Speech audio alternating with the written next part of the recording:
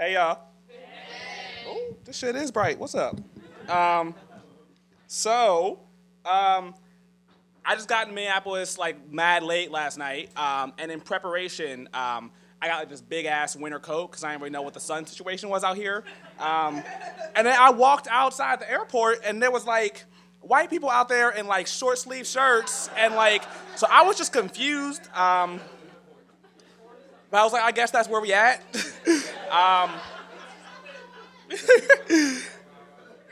So this poem is called Shark Week.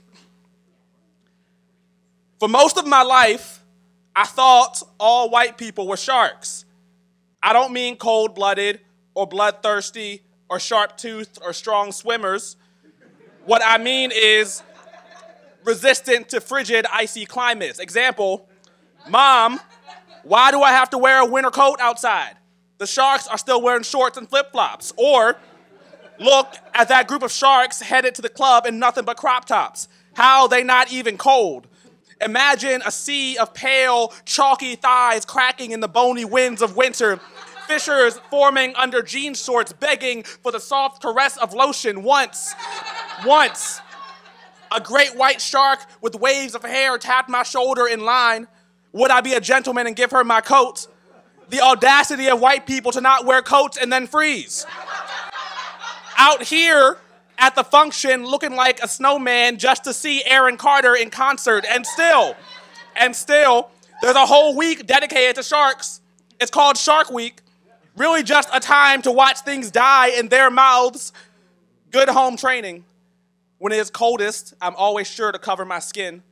Careful to keep my blood from showing. It's dangerous, and I know better.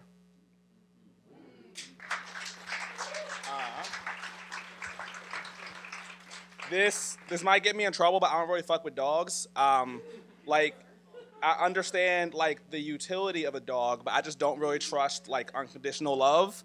'Cause like my love is like so conditional. I don't. I'm like, the fuck is a dog doing? And the dog say to the cat, "Do they take you for walks? What games do you play with them?" Yesterday we played fetch. They threw the ball to impossible heights, and I got it every time. They love me. I don't see you out here. You're too small to be loved. Watch me stand on 2 feet and make this whine noise. If I do it hard enough, they'll give me a treat or the scraps from their table or at least a laugh. They love me. I lick peanut butter from their skin. They parade me at dinner parties. Roll over, sit, stand, fetch, speak, be quiet. Good boy, they love me. I always clean my plate. And the cat say to the dog, I only purr when it suits me. At night, I climb the shelves and plot jumping claws first into their eyes. Last night, their children played a game called Kick the Cat. You won't ever catch me playing dead. I've seen this house from all angles enough to know that we are both servants here. Let me own what I can. Let them clean my shit. Nothing will forget the taste of my hair.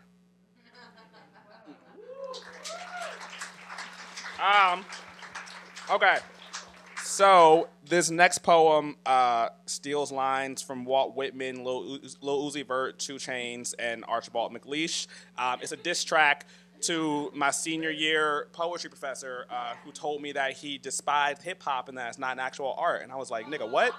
I feel like Butch poets have like their Ars Poetica. So this poem is called Bars Poetica. Bars. God better be real. The nigga owes me. Spent 8 semesters in the trap. Came in the game asking to grind and left asking questions. Real rap. Know how many grammars I speak now? While you Greeking up the weekends, I'm getting paper, trees. While you striving for truth, I'm dining on Henny and globed fruit. Think I'm acting out? Bet. Only thing behind a mask is a mask. I skipped your section in class, so I can't tell a Caesar from a Caesura. What are those? Got wings on my fresh verses, and I'm bringing a message. Don't act universal. You couldn't imagine how I fucked the game up. Only truth is stay alive, get money. Now I invent myself anew every day. I'm fake as freedom. That ancient ain't shit. You think I got time to be grateful I'm alive? Whackness.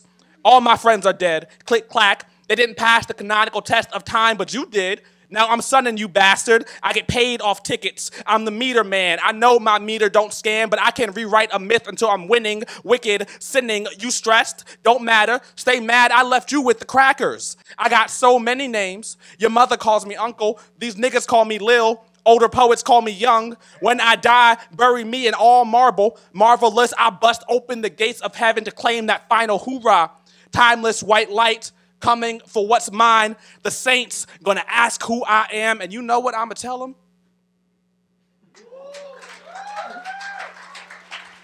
I was like, diss track.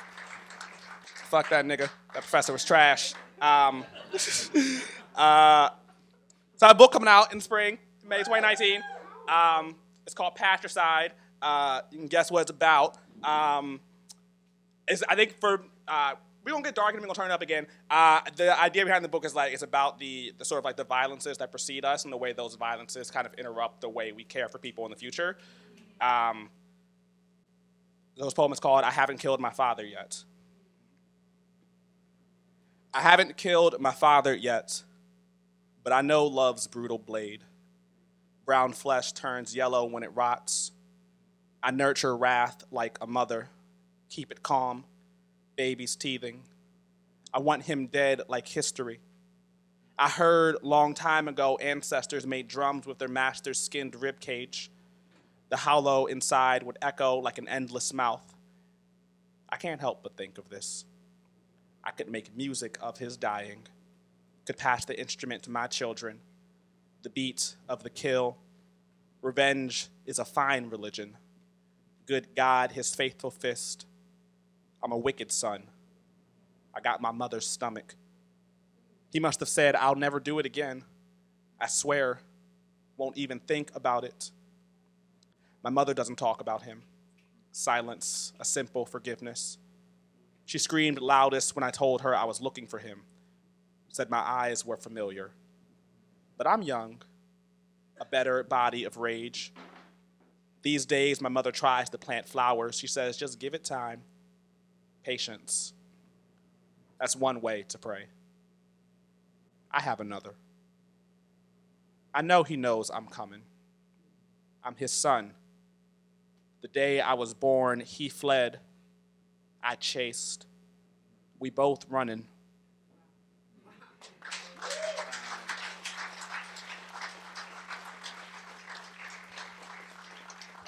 The other day, I don't know why I'm saying this the other day. This was like a year ago, but I say it like the other day to add some urgency. Like I didn't write this poem a while ago, but I did.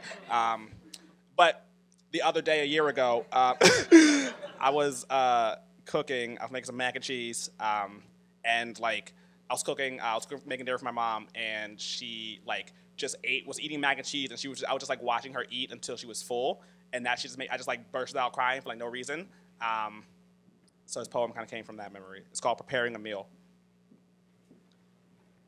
If you follow the sink, you'll reach a stream, then a river, then the ocean, though no one in my family can swim. We'd all drown if it weren't for these four walls and someone's paycheck. Fear is the true animal instinct in a world full of broken hearts. In the kitchen, I wash the blood off a chicken's flesh and then off my own while the red pours down the drain. I fear nature when it isn't silenced by something man-made.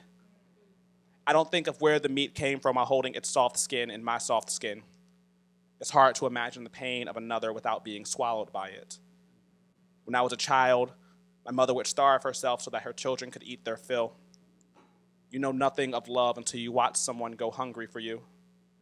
Even then, what do you know of hunger? I am a good person, I think, though I need the flesh of another to make it through the long, endless day. I don't believe being a vegetarian is any better.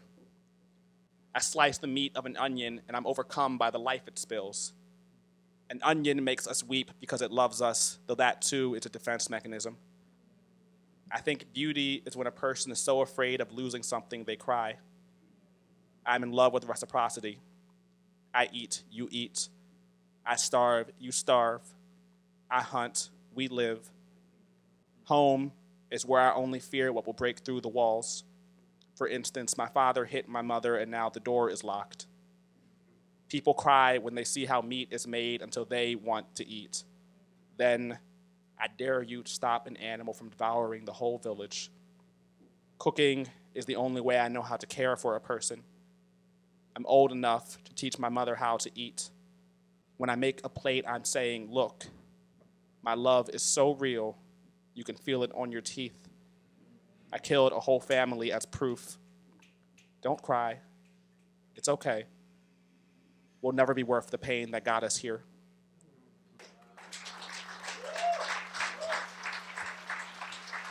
Ooh. Okay. I'm like, shake it out real quick. What do I want to say about this poem? I don't want to say nothing. I'm going to just go into it. Let's turn up.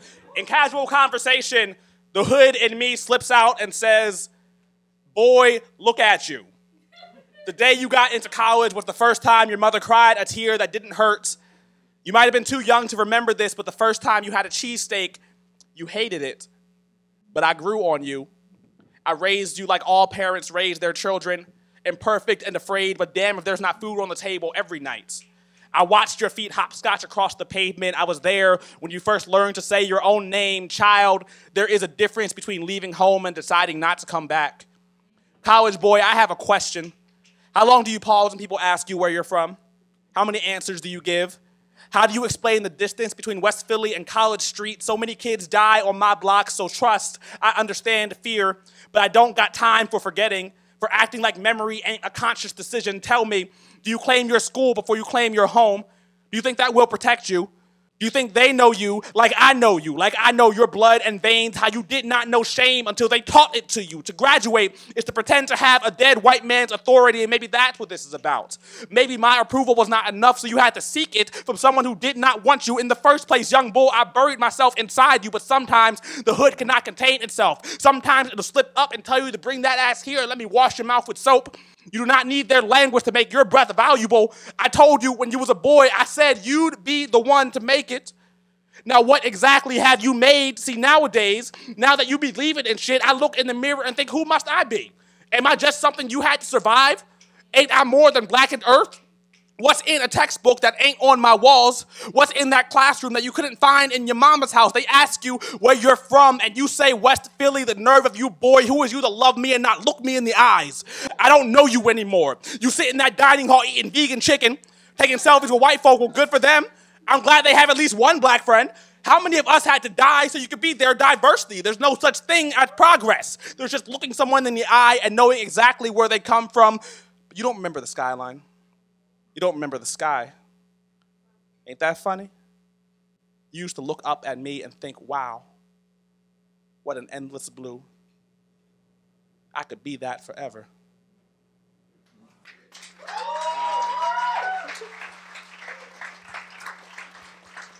Can we get, I mean, I've already got, can we get dark? Is that cool?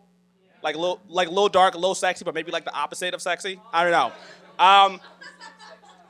I'ma just go for it. The first time I had sex with a white person, I thought my ancestors were mad. And then, no, I know, shit. Look, we getting there.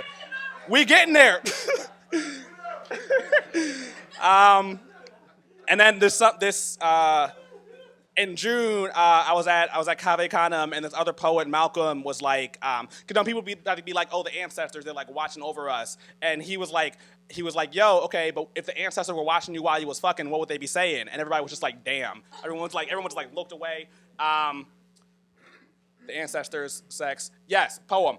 So on top of that, I was also thinking about how like the language of oppression and the language of like sex like often become like so closely intertwined, like chains, whips, domination, all these different things, like the language matches in some ways. Anywho, this poem is called Desdemona. You could also guess where that's going if you know your Shakespeare.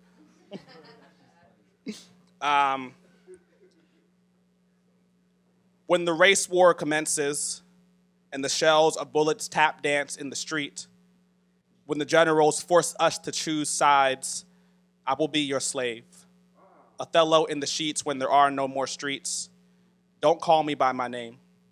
The soldiers will come for necks, spiking severed heads on antenna, blind scalps and afro omens of dangers to come. My alliance all too clear. I nibble your ear and croon the name of your house, my lips tender to your throat. A bomb detonated south of here, and I go down to give you what we want. In your bed, you call for more, command me. I love being told what my body can do. I know the difference between hunger and wanting something to eat. I was once America's prophet, singing spirituals and mapping freedom lines between stars, falsettos praising the cool survival of dawn, all the while coveting the knowledge of masters, guns, and language. They had the guns, so I learned to tongue my way into the royal family, loyal to my new name. I understood the truth of captivity once I wed my captor. Like the buck licking the barrel, how could the forefathers imagine what I'd do? How could Harriet know what would make me come? No, I am not my ancestors' wildest dreams. I am much too happy here. Before the war, the marches and boycotts moved us into fresher wounds, each generation promising a new comfort to deny. I waited in the water. Now we've come to burning the dead for heat and not trusting the reservoir. Now the flags have flown their faces and patience has picked up a rifle. Now the players take the fight to the playing fields, kneeling to the tune of the free. Outside is scorching, and here I am on top, lashing away. I am tying you to your bed frame because you like what I can do with rope. You say, choke me harder, and I nearly think about it. Okay. We went dark. Now I can go like light. A little bit more on the love side. I was in Minneapolis the summer of 2015, and I don't know, y'all ever have relationships where you think like you're in love and then like your definition of love changes later such that you don't know if you were ever actually in love?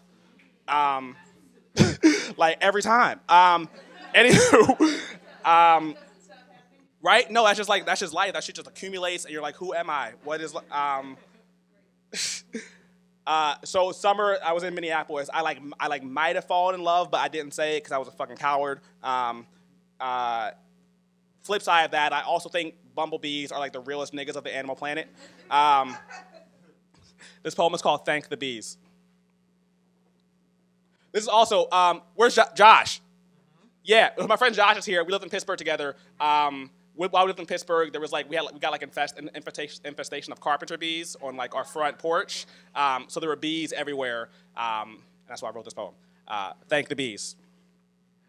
Somewhere on my front porch is a beehive that I've never found. The bees fly close, but they don't land on me. I prefer it this way. What keeps its distance is never killed. I didn't see the beehive in the playground. I stumble into the hive and the bees poked 6 bloody holes into my skin.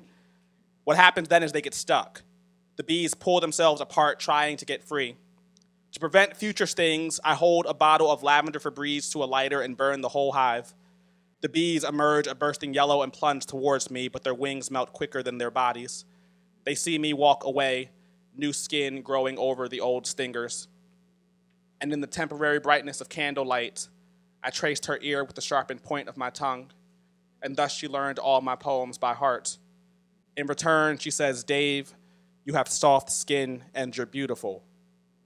I don't know what to say besides I love you. I try to speak, but I find my mouth is full of bees. My lips part and the only thing to fly out is bees. My breath is bees. My lungs are bees. My throat a black tornado of bees. Suddenly I am beautiful and my veins are full of bees. She says, why aren't you talking? Are you in there? I say, I'm trying to think of the right words. I pull her body close, but the hair on my arms is barbed. She says, why do you always need the right words? I say, bees. She says, I'm leaving. I say, wait. Did you know that a bee's sweetest honey is just its vomit and she's gone? I never said love, but I could tell you how she takes her tea. I could tell you where the honey is.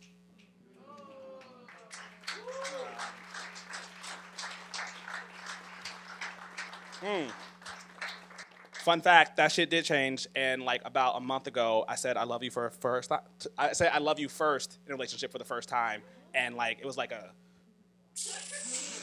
I was like, oh wow, that just do it, yes. or don't, or like be whatever works. Where do I want to go?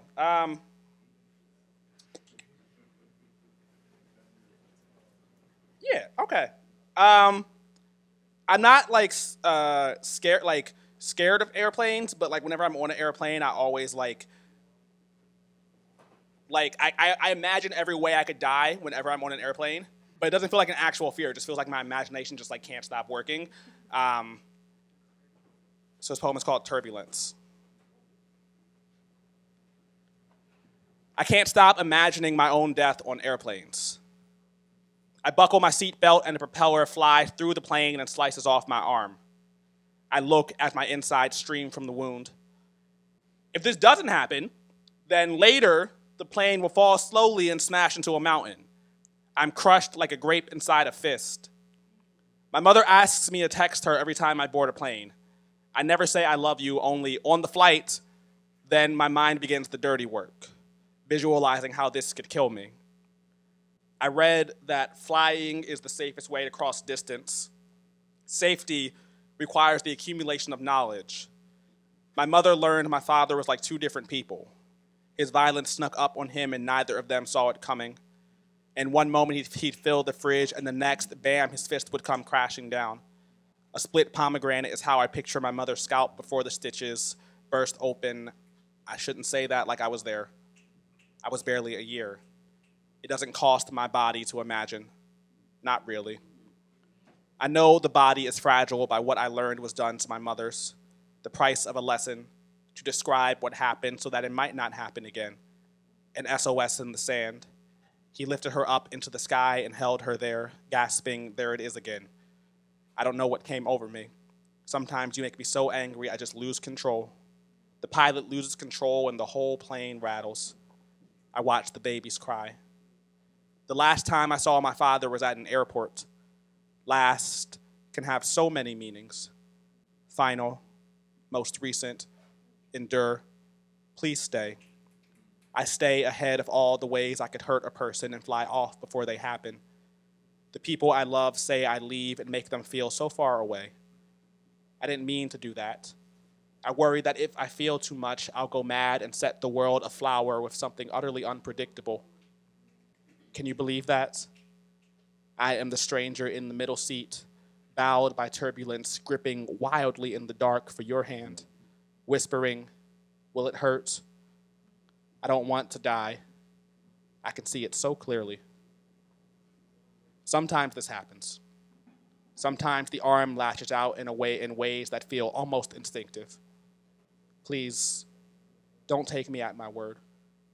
I always mean to say I'm sorry.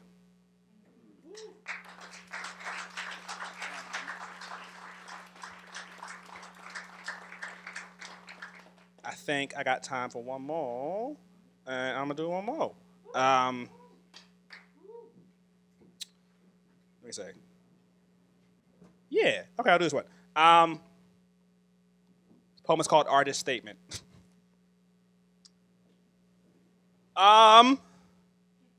That's the first line is So I forgot what I was doing here. I think I was trying to address some vague psychic wound that I haven't yet overcome because it keeps finding new ways to bleed. It's easier to find synonyms for pain than to imagine its opposite. The opposite of pain is healing, is laughing, is slowly murdering the source. The opposite of pain is the clean hands of a child, is a poem, that's a joke.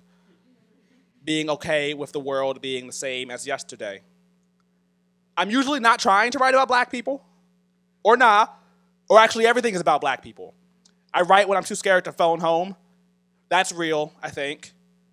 Home is whatever dirt holds my fam, and some days I mistake a poem for a shovel. Honestly though, if this wound is me, then bring it closer. I don't want the absence of pain. I want pain to be the door I pass through to reach other doors. Knock, knock. Hello there. I'm glad you see me now. I hope we never get over each other. I hope you live forever. I might. Thanks, y'all.